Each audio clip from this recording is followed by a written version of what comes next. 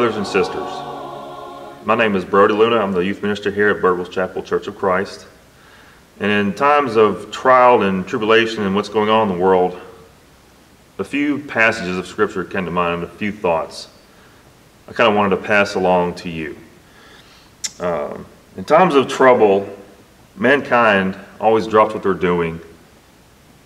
They forget about bickering and fighting and petty differences. They come together and they help each other out. Mankind has always done that in tragedy and in disaster and war and everything. And today, in today's times, there's no difference. You see that all across the nation, across the world. People coming together to help each other out and lift each other up. They come together to get through tough times, and the majority of mankind often turn back to God, which is not a bad thing, but us as Christians, those who are followers of Christ, rely on God in everything, in every time of tribulation. Something that comes to mind, it was brought to my attention about a certain scripture found in 2 Chronicles. 2 Chronicles chapter 7, verses 13 through 7. When I shut up heaven, there is no rain, or command the locusts to devour the land, or send pestilence among my people. If my people who are called my name will humble themselves and pray and seek my face and turn from their wicked ways, then I will hear them from heaven and will forgive their sins and heal their land. Now, again, this is in 2 Chronicles, and keep in mind, this is God talking to Solomon. But there are some lessons to take from this. Keep in mind what happened in Australia with the fires, and then in Africa with the locusts, and then across the world what's going on now with this virus. It is a good time to kind of reflect and humble yourselves and rely on God in times of trial. Us as Christians have always relied on God during troublesome times. This is also a good time to reach out to others to help lift them up through troublesome times who may not know God. Another passage that comes to mind is found in Proverbs chapter 3. And this is one of the more popular verses in Proverbs chapter 3, verses 5 and 6. Trust in the Lord with all your heart and lean not on your own understanding. In all your ways acknowledge him, and he shall direct your paths. But I want to take it a couple steps further and look at verses 7 and 8. Do not be wise in your own eyes. Fear the Lord and depart from evil. It will be health to your flesh and strength to your bones. So a lot of what's going on in the world, we're kind of relying on mankind to help us heal, to help us find an antidote to what's going on.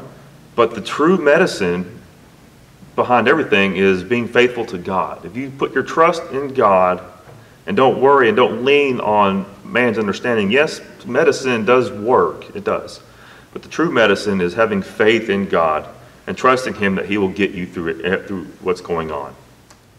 Lastly, brothers and sisters, there's almost an entire book that's kind of dedicated to going through tough times and profiting from trials. It's the book of James. A lot of people turn to the book of James when they're going through tough times because it offers a lot of encouragement and good wisdom through the words in the book of James. Starting in the first chapter. My brethren, count it all joy when you fall into various trials, knowing that the testing of your faith produces patience. But let patience have its perfect work, that you may be perfect and complete, lacking nothing. If any of you lacks wisdom, let him ask God, who gives all liberally and without reproach, and it will be given to him. Let him ask in faith, with no doubting, for he who doubts is like a wave of the sea, driven and tossed by the wind. For let not that man suppose he will receive anything from the Lord. He is double-minded man, unstable in his ways. Going through trials in tribulations and bad times, if you stay faithful, it will produce good fruit to the Lord. Moving on to verse 12. Blessed is the man who endures temptation, for when he has approved, he will receive the crown of life, which the Lord has promised to those who love him. Let no one say when he is tempted, I am tempted by God. During these tough times, we can all be tempted, but we are not tempted by God. We are tempted by Satan. We are tempted by man's evil works. But each one is tempted when he is drawn away by his own desires and enticed. Then when desire has conceived, it gives birth to sin, and sin, when it is full grown, brings forth death. Do not be deceived, my beloved brethren. Every good gift and every perfect gift is from above, and comes down from the Father of lights, with whom there is no variation or shadow of turning. Of his own will he brought us forth by one word of truth, that we might be a kind of first fruits of his creatures. Friends, we're going through a tough time. Let's encourage each other.